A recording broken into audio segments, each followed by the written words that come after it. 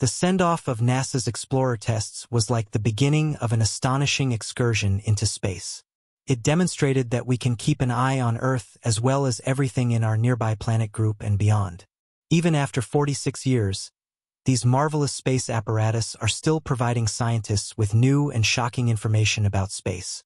Although their memory is 3 million times smaller than that of our cell phones and their speed is 1,000 times slower than our fastest 5G web connection, these incredible tests still lead the way in exploring space. Now, Explorer 1 has simply made an incredible discovery in interstellar space, one that challenges all that we assumed we knew about the universe. It found something so rare that scientists are left scratching their heads. But what exactly did it find, and how does it redefine our understanding of the universe? On a special day, September 5, 1977, from a place called Cape Canaveral in Florida, something astonishing happened.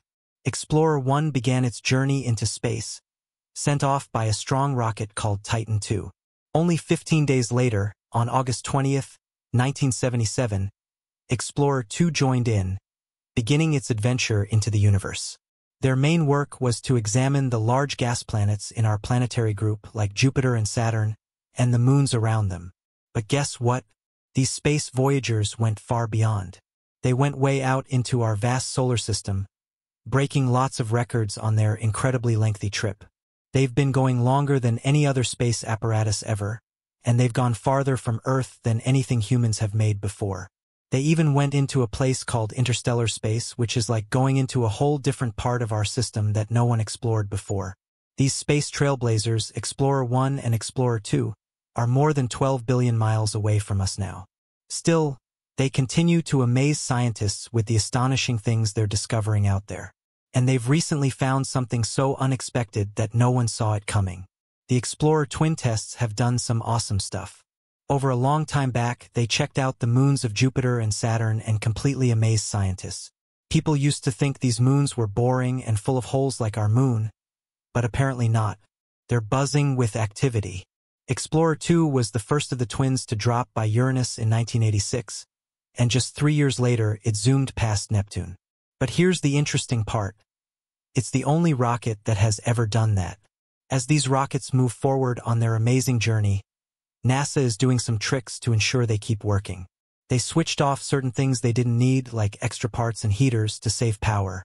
That way, these rockets would be able to continue pressing onward until at least 2030. For the scientists and engineers who've been part of this incredible adventure from the very beginning, it's a mix of happy and sad feelings. They worked hard, and now, when they thought the Explorer missions were nearly done, an amazing discovery emerged from space. The information sent back by Explorer 1 and its twin shuttle has become a mother lode for scientists. They ignited lots of discoveries and got people excited about space. These are two shuttles that were built extra carefully, like stable platforms, so they could take clear pictures and gather data while zooming through space. Even before they reached the outer planets, their photos were already knocking scientists' socks off. Explorer 1 started sending pictures of Jupiter, even though it was still far away from the planet. People at NASA's Jet Propulsion Laboratory got excited when they saw the first pictures of Jupiter's swirling clouds and the famous Great Red Spot. However, the pivotal moment came when the explorers found something astonishing on Jupiter's moon, Io. This moon, assuredly bigger than Earth's moon, turned out to be the most active volcano in our entire nearby planet group. Explorer 1's instruments picked up strange signals from Io, and the pictures they took showed massive volcanic eruptions and stuff flying out into space. One of Io's volcanoes, called Pele, erupted massively, higher than even Mount Everest, and covered an area nearly as big as France. The explorers combined took more than 33,000 pictures of Jupiter and its moons. They showed how stunning Jupiter is and all the different scenes on its moons. Another big surprise was finding out Jupiter has rings. Although they're not very bright, this discovery made Jupiter even more interesting. Also, Explorer 2 found that Europa, one of Jupiter's 53 moons, has a thick ice shell more than 60 miles thick. These revelations made scientists rethink what they thought about these distant objects in space and got them curious about whether icy moons like Europa could be places where life could exist. As the explorers left Jupiter, they got a boost from the planet's gravity that behaved like a strong kick, sending them towards Saturn. This kick was particularly significant because it helped them break free from the sun's pull and keep going into space. Explorer 1 and Explorer 2 went their ways after that, heading to new places. Explorer 1 got close to Saturn's moon Titan, which has a kind of orange haze around it. Scientists got curious about Titan's secrets, so they studied its complicated chemistry. Then Explorer 1 turned away from other planets and started going beyond our solar system. On the other hand, Explorer 2 had some amazing adventures too. In 1986, it flew by Uranus and found 10 new moons, adding to the total count.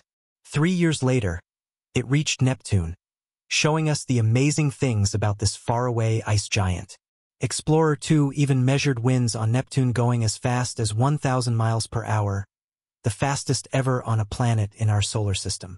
When the shuttle got close to Neptune, only 2,980 miles away, it gave us new and stunning insights about this distant world.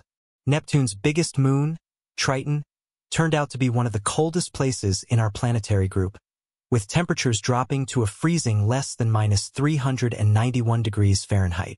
Triton also had these cool ice volcanoes that shot out nitrogen gas and icy stuff into its thin air.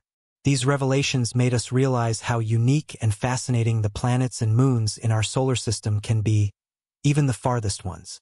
Imagine a space adventure story, and one person who had a big impact in pushing it along was the famous astronomer Carl Sagan.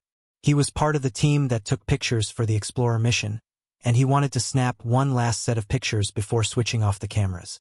These photos would be like a special gift for everyone on Earth, a last look at our home from far out in space. Sagan didn't give up, and it paid off.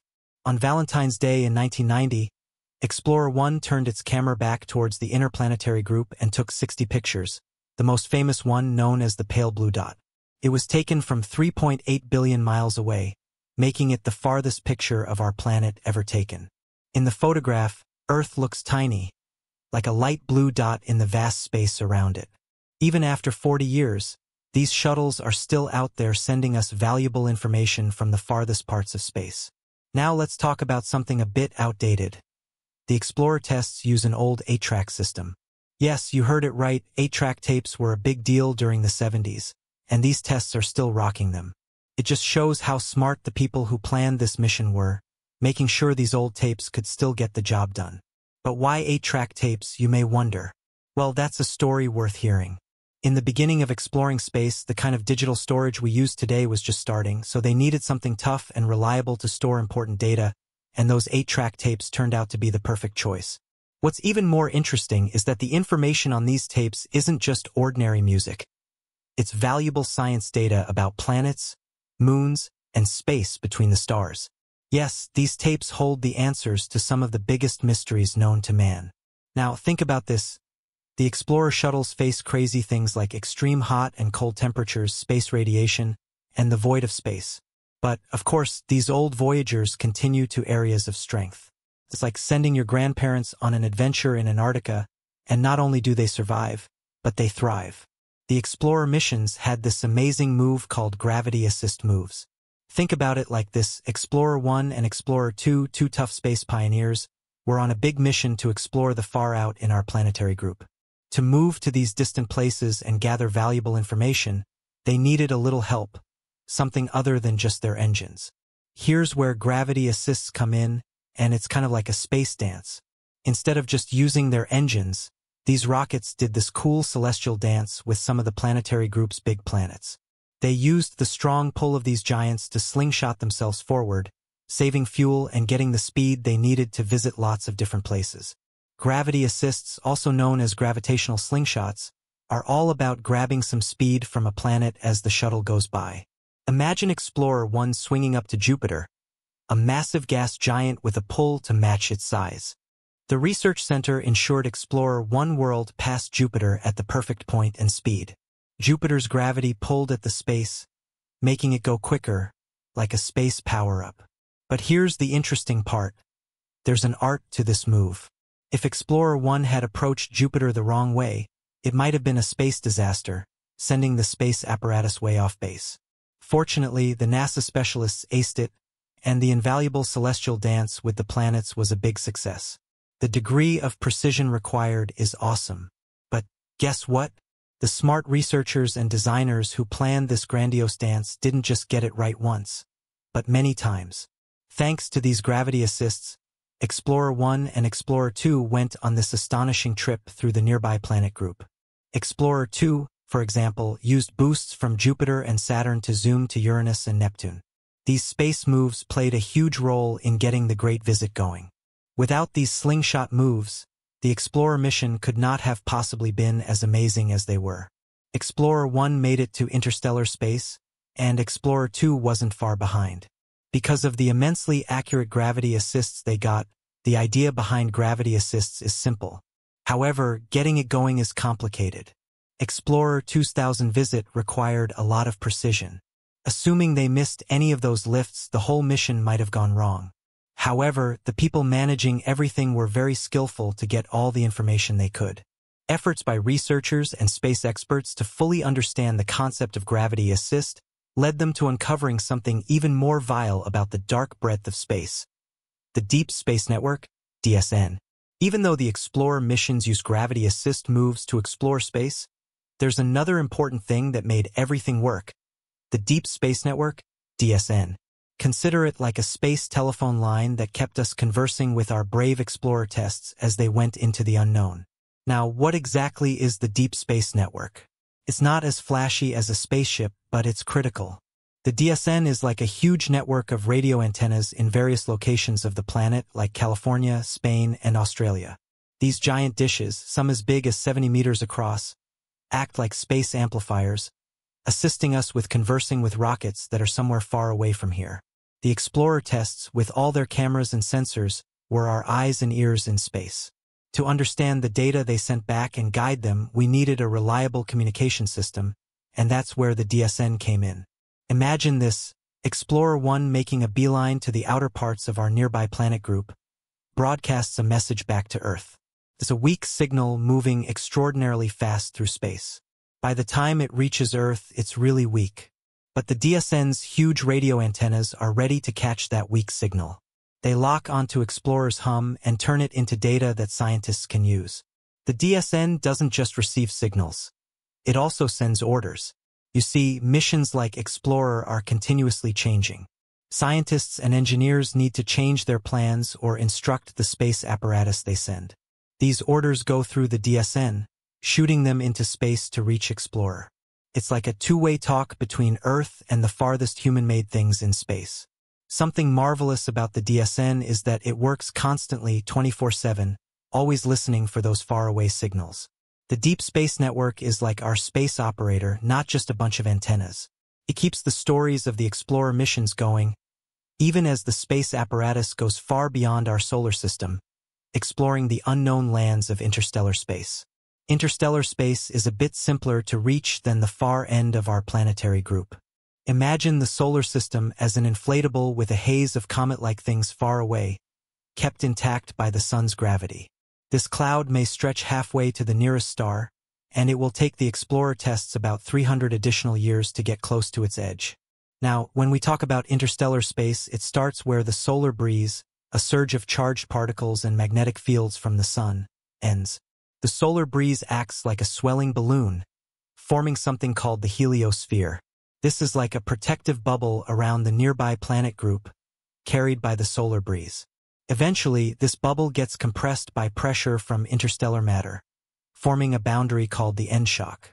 The line between our nearby planet group and interstellar space is known as the heliopause, estimated to be truly a distance away. Once upon a time, some theories put it as close as Jupiter. However, more accurate calculations in 1993 stated it's 100 times the distance from Earth to the Sun. Explorer 1 reached this boundary around 20 years after these estimations, detecting a rise in plasma density.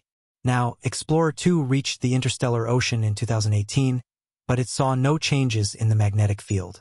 This was surprising, as theories expected changes tied to the Sun's 11-year cycle. The solar wind was strongest when Explorer 2 arrived, testing these predictions. As the explorers provide real data, scientists are refining their models of how the heliosphere interacts with interstellar space. In simple terms, our Sun left us a warm, ionized zone and entered a partially ionized section of the world. The hot zone.